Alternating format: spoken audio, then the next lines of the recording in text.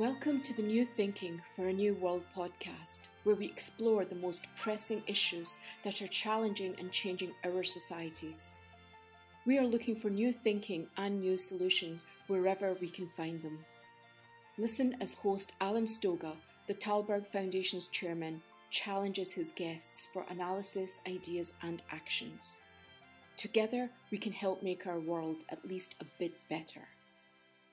A case can be made that the Middle East is going through a realignment as significant as any since lines were drawn on maps 100 years ago, or since the State of Israel was created in 1948.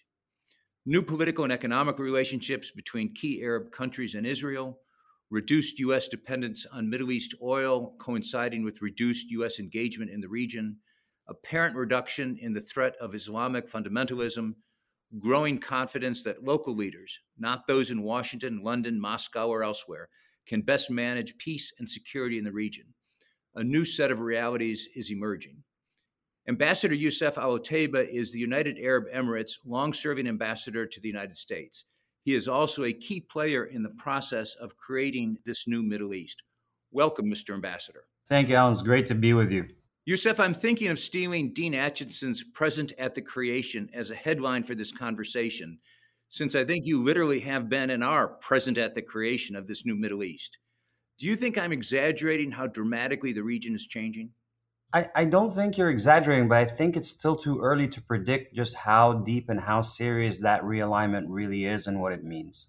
I think historians will judge this, pundits will judge this. I think we are in the very, very early stages of what could be sort of reimagining what the Middle East looks like and how it operates.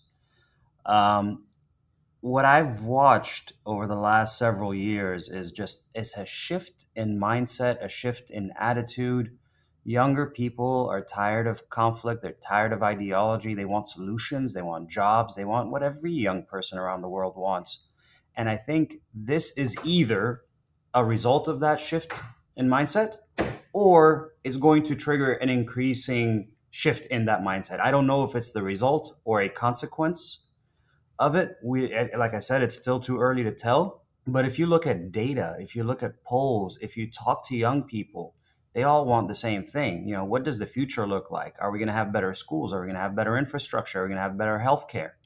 And that, I think, what the Abraham Accords can help provide. More research, more technology, more programs about space and agriculture and technology. And so I think if we depoliticize the Abraham Accords to the extent we can, this is about sort of opportunities. That's how I saw it. You were deeply involved in the negotiation of the Abraham Accords, and which in the declaration talks about, and I quote, a culture of peace among the three Abrahamic religions. And your own country's treaty with Israel commits both nations to, quote, lasting peace, stability, security, and prosperity. Those are amazing words given the background of the last 75 years. Partly you just argued that it's coming from what people actually want, but whose idea was it? Who turned it into reality? And how real is it, do you think? So I think it's real if we make the necessary efforts to make it real. It's not going to happen on its own, right? The region is not just going to get better and become more stable unless we work at it. I think to be quite honest, we just took advantage of an opportunity. I think there was a moment where Israel was contemplating annexing lands in the West Bank. I thought that was going to have a drastic impact and a drastically negative impact, not just on the region, but on Israel, on America, because America was going to have to defend this incredibly unpopular decision. So what we were trying to do is really avert what I thought would be, a bad outcome. And the way we averted it was to trade it up and do something that ultimately suspended annexation into something that created a win-win for everyone, the UAE, the US, Israel. And now we just kind of make sure that win-win-win is actually delivering for the people in the region. That requires a lot of work. Like I said, we're 8-9 months into this. The signs and indicators are very promising, but we need to work hard to make this a success. Fair point, but clearly all is not milk and honey in the region. There is deep tension between the Palestinians and Israel. as demonstrated in the recent fighting, and between Iran on the one hand and your country and other Gulf countries on the other. Let's take those in two pieces. First, the West Bank, the Palestinians, Gaza. There is an accusation, I think unfair, but it's a question to you, that the Abraham Accords left the Palestinians to solve their own problems, which is part of the reason why the riot and the repression on Al-Aqsa led to the Hamas rocket attacks. Where do the Palestinians fit into this? What is the future for them in this new accord? I think the Palestinians can stand to benefit from whatever outcomes come out of the Abraham Accords. But let's backtrack before that. Let me ask you a question, that if the Abraham Accords had not occurred and annexation had proceeded, what would the future of Palestine look like if Israel had proceeded to annex 10, 15, 20% of the 30% that they were asking for? What would the Palestinian situation look like? What would the two-state solution look like today in June of 2021 had annexation proceeded? I think that question does not get asked or answered frequently enough, to be honest. I think we have always been big advocates of the two-state solution. We continue to be advocates of the two-state solution. In fact, I can make a very compelling argument that the Abraham Accords actually salvaged the two-state solution. Now, having said that, it is going to require concessions from both sides.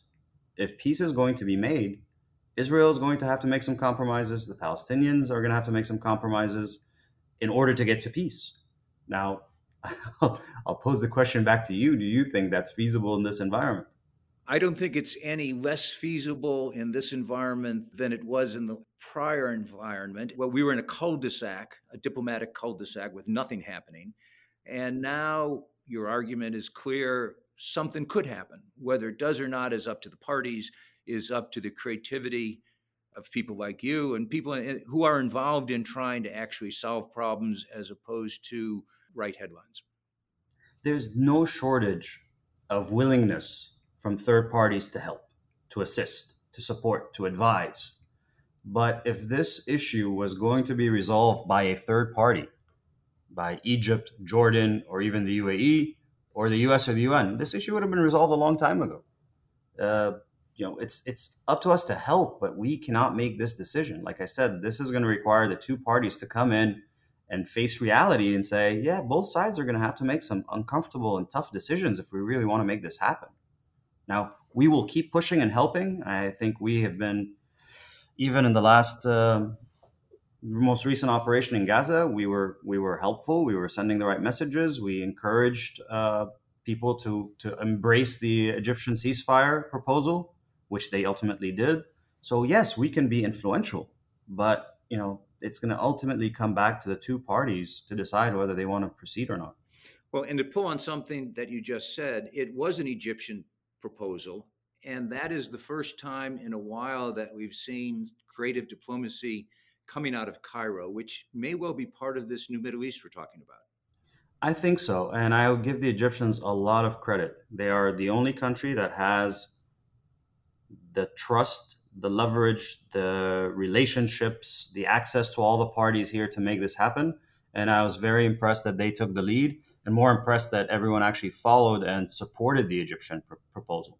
Let's shift gears to the other paradigm that has dominated thinking for some time, which is the confrontation, air quotes on that word, between Sunni states and Shia states, between Iran and the Arab countries of the Gulf, the United Arab Emirates, Saudis, etc. That's been the defining fault line for years in the Middle East, or at least the perceived defining fault line. But recently, that confrontation seems to have become less intense, certainly less provocative, and much less in the headlines.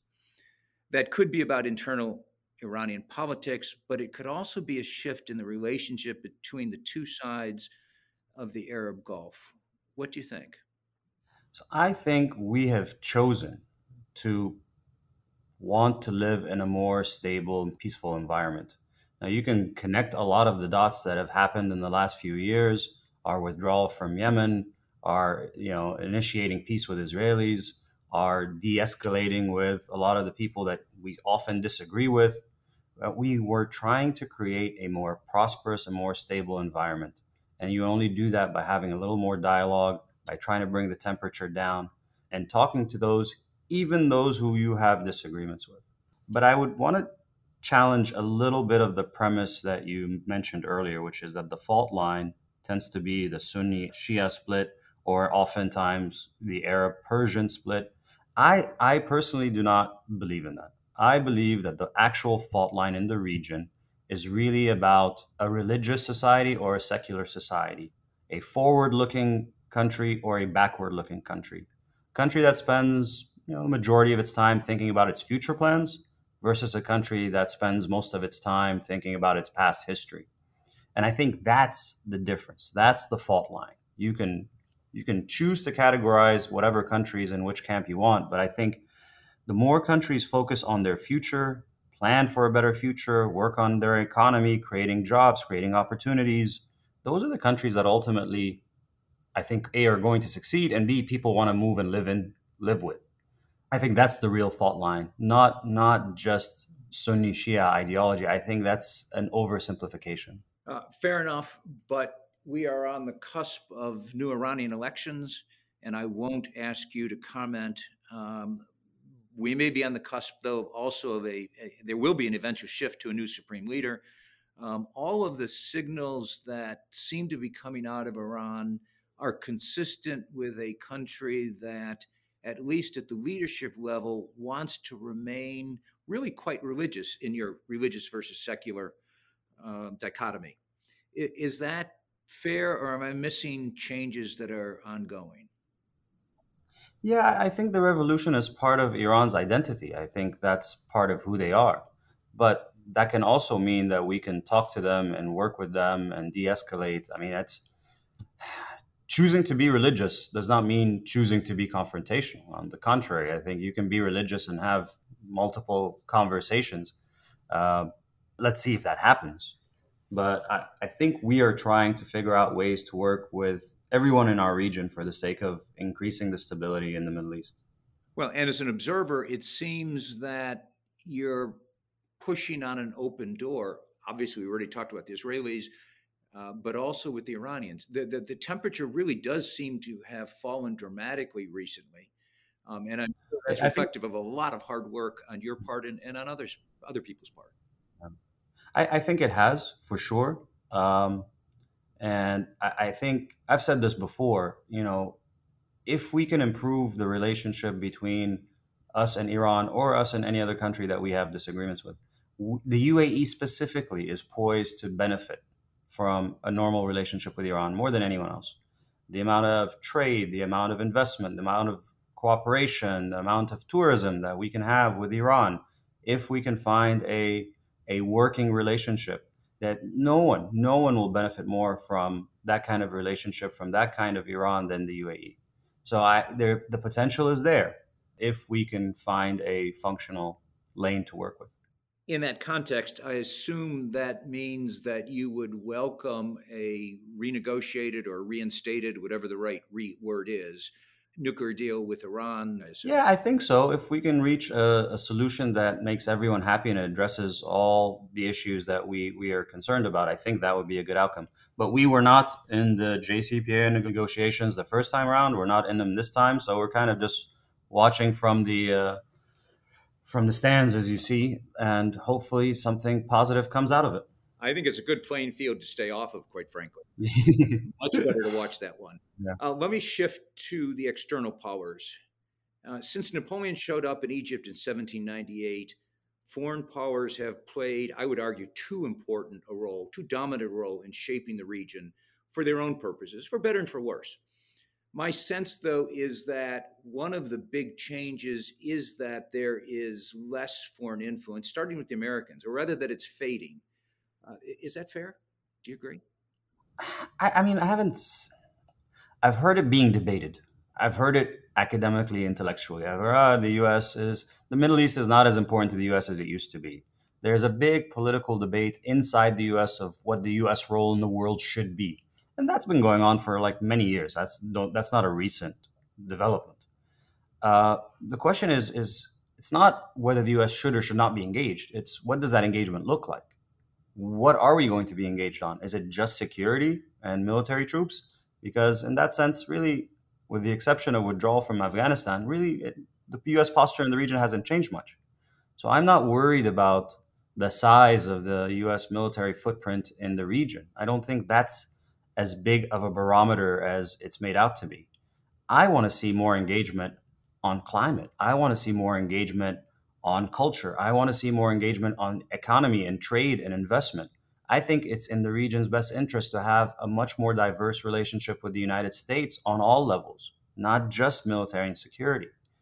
I want to see a huge US presence at Expo 2021. Well, it's called 2020, but it's occurring in 2021, where the US is going to have a very attractive pavilion for a 6-month World Fair for everyone to see. I think that posture is just as important, if not more important, than the military footprint. And I hope the US officials see it the same way. This is a great way to show US commitment to the region by engaging on climate, by engaging on pandemic, by engaging on Expo and multilateral things like that. So I measure it in a different way than just, well, how many aircraft carriers do you have in the region? If you feel that the world lacks global leaders, please help support the Talberg Foundation programs. Individual donations are being accepted at talbergfoundation.org/donate. That's TALLBERG foundation.org/donate. You sit in Washington, so you are well aware that there is a kind of Cold War mindset developing, that geopolitics is a zero-sum game. Either the US has advantage, or China has advantage, or Russia has advantage.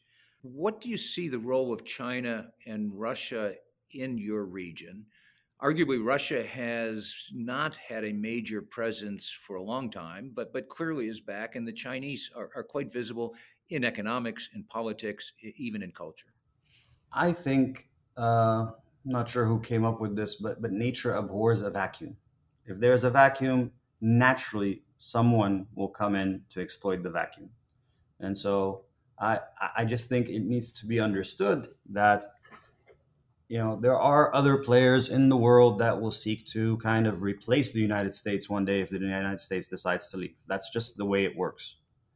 Having said that, I just think the U.S. plays a fundamentally positive role in the region, at least from our perspective. When the U.S. deployed in a variety of coalitions, and not just in the region, to even Kosovo, we deployed with them. So I think the U.S.-UAE relationship is not at risk from other players, at least from my perspective.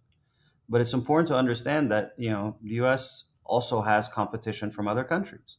So the U.S. has to make that judgment, has to make that evaluation of what's in its interest and what's not in its interest. And I think that's a big power competition or debate that is way above our pay grade. But I think the region is off to a good path. And we look at other countries sometimes as partners on certain things.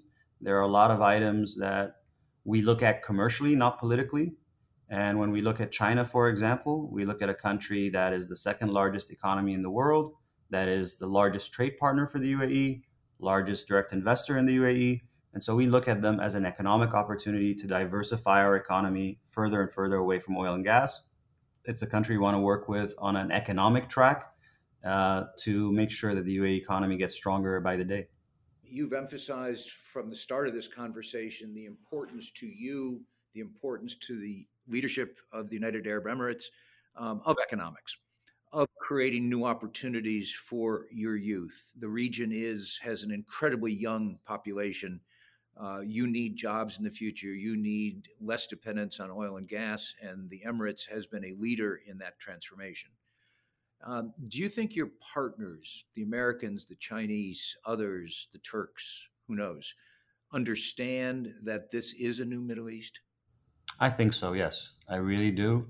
And I'm going to, through the span of our conversation, I'm sure that I'm going to continue going back to how important the economy is for the UAE in 2021 and going forward.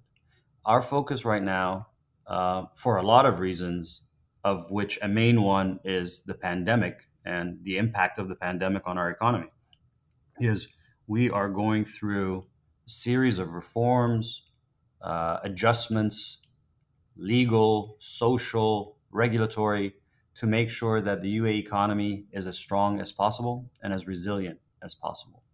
What we learned from the pandemic is, we weren't as strong or resilient as we would have liked to be. And so we really need to double down on the economy. We really need to double down on investments, on GDP, on trade. And so you see a lot of things happening. If you look at it from the outside, you could probably say, that reform here and that reform there, those are not connected. In reality, a lot of what we're doing is part of a bigger plan to make the UAE economy very strong and very competitive in the region. So I think the next 2 or 3 years are going to witness a dramatic increase and strengthening of the economy of the UAE. I'm very optimistic and very bullish on this. You know the United States in general and Washington in particular better than any foreigner I know. And I know a lot of foreigners. I'm tempted to ask you to contrast the Obama, Trump, and Biden administrations, but you're way too good a diplomat to answer any question I could imagine. So let me instead ask about the future. What role would you like the U.S. to play 5 years from now in your region?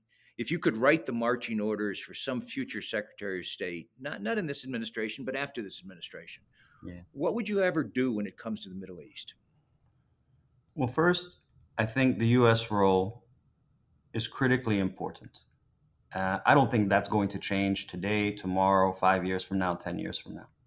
I think it's really important for any Secretary of State or any President of the United States to understand that despite the U.S., relying less on oil from the region, despite the U.S. withdrawal from Afghanistan, that the Middle East is still important strategically, politically, economically. You want the future of the Middle East to look brighter, and that's where the U.S. needs to be engaged. It needs to be engaged on climate. It needs to be engaged on pandemics. It needs to be engaged on social issues. It needs to be engaged on culture and art. It needs to be engaged on, we typically define engagement these days by a shallow standard. It's military. It's just, it's how many troops do you have in the region? And I think the future of the region demands more of the U.S. soft power engagement. And I think we need to do much more of that. I really do. I think we need to see more students coming to the U.S. to study, and vice versa. One of the biggest accomplishments I've seen in the Emirates in the last, I'd say, 15 to 20 years was the creation of NYU, New York University, Abu Dhabi. This was like a dream. This was a vision. And it was a vision by former president of NYU, John Sexton, who wanted to create basically like a world-class institution that brought students from around the world, which is exactly what we did. The only thing was it exceeded the expectations of our expectations and Sexton's expectations. You have some of the smartest students in the world studying at NYU Abu Dhabi. Now there's only about 1,700 of them. But guess what? Now they all want to stay in the UAE and work there. Those students who have, gotten 4.0s for the last 4 years at one of the best universities in the world want to stay and apply what they've learned and their intelligence and their skills to our country. To me, that is a huge breakthrough. Why aren't more American students studying at NYU Abu Dhabi? That's something that has immeasurable results. You cannot put a dollar value on having 200-300 students graduate every year that want to stay in the Emirates and work. That is what the U.S. should be focused on. Improving education, working on climate change issues, working on making sure that there's no future pandemics, or at least if there is, that we're all much better prepared for it. I think that's where we should be focused. That's what I would advise the next Secretary of State to focus on. So the problem, as you well know, is that Washington is a busy place. How do you get the attention to the region in a positive way, as opposed to in the old mindset kind of way? Is a summary of your job description as ambassador, I assume. Yeah, so in my humble experience here in Washington, I've learned that seeing is believing. You and I can sit on this podcast for 30 minutes or 30 hours and talk about how great NYU Abu Dhabi is. It is no comparison or no substitute for 5 minutes on campus with these kids. Really, it's night and day. I can talk about how great it is, but until somebody actually goes and does a discussion or meets these young guys and girls, you don't really get to understand how impactful it is. When someone goes and sees the Abrahamic family house, which is just basically a construction site right now, the impact of the Abrahamic family house to me is is something I have not seen in the region in a very long time. Here you have a government in the Gulf who's basically putting its own government funds to build a synagogue, a church, and a mosque side by side.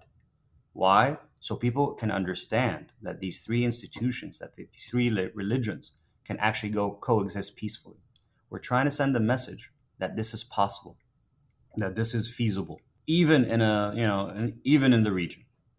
I think sending these messages, whether it's NYU Abu Dhabi, whether it's the Abrahamic Family House, whether it's a peaceful nuclear program, I think it's very important for people to understand not only how they're happening, but why they're happening. And that's why I keep encouraging people to come visit. We have a great opportunity with Expo coming up in October. We expect about 20 to 25 million visitors. I hope it's much more than that. I hope people come get to see the country and what we're trying to do, whether it's our space program or Expo or the Abrahamic Family House. People need to understand why this is happening. What's the motivation? What kind of future we envision for the region? And those are all just markers on sort of a journey towards a better future. Towards a much better future, potentially. Final question. What keeps you up at night? What's your biggest worry about achieving that kind of new Middle East, that kind of new United Arab Emirates? Yeah. So to be blunt, it's ignorance. I worry about ignorance. I worry about lack of understanding. I worry about people who don't understand it and then, just criticize it from 7,000 miles away. I think social media can play either a very helpful role or a very harmful role. I tell my young diplomats and staff and, our students in a talk a couple of days ago, I said, one of the best pieces of advice I've been given and I've given back is try to always, when you're having a debate or a discussion, try to put yourself, even for like a few minutes, put yourself in the shoes of the person you are debating. Put yourself in their position. Try to understand where they're coming from. Try not to judge. Try not to, presuppose what you think they're coming from. Try to just put yourself in the other person's shoes and appreciate their position. It will make for a much better conversation. It will make for better understanding and hopefully more respect. And so I hope people can just try to understand what we're doing. That's it's not what keeps me up at night as much as it bugs me. And so try to come in with an open mind and try to come in and understand what it is we're trying to do and why we're trying to do it. I think that's an excellent point. My biggest worry is that so few, in the first instance, Americans, but I think more generally Europeans as well, are aware of how dramatic the changes in the region have already been and could well be. I think there is a tendency to stay in the history books, the recent history books, and to assume that the frame is fixed forever. Yeah, I think we're trying to approach issues, longstanding issues, right, with a completely different lens, with a new lens, with a more progressive, open, problem-solving type of approach lens. Whether it's the Abraham Accords or Expo, we're all about providing solutions, creating prosperity, enhancing stability. We're trying to ask people to look at what we're doing with a fresh pair of eyes. We've essentially are going from analog to digital. And I mean this metaphorically, I mean on the entire scale of the country. We are really moving at a different speed, especially when it comes to the economic issues. I hope people can actually try to understand what it is we're doing and why we're doing it. But like I said, sometimes that requires an in-person visit, some conversations with some of our officials, but also some of our students, some of our young people. I spent about an hour and a half talking to a group of young diplomats, upcoming diplomatic students in our diplomatic academy 2 days ago. And I find these conversations enlightening because I learn from them as much as they learn from me, maybe more. Absolutely. Thank you for your time. Thank you for what you're trying to do. And all I can say is, inshallah. Thank you, Alan. It's great to be with you. Really appreciate it. Thank you for joining us. Please rate our show on Apple Podcast and subscribe. Meanwhile, you can find us on Facebook, Twitter, and Instagram. Or you can subscribe to our newsletter at talbergfoundation.org to learn more about our work. That's TALLBERG foundation.org. Thank you, and we'll be back again next week for another episode of Talberg's New Thinking for a New World. This podcast was brought to you through the generous support of SNF, the Stavros Niarchos Foundation.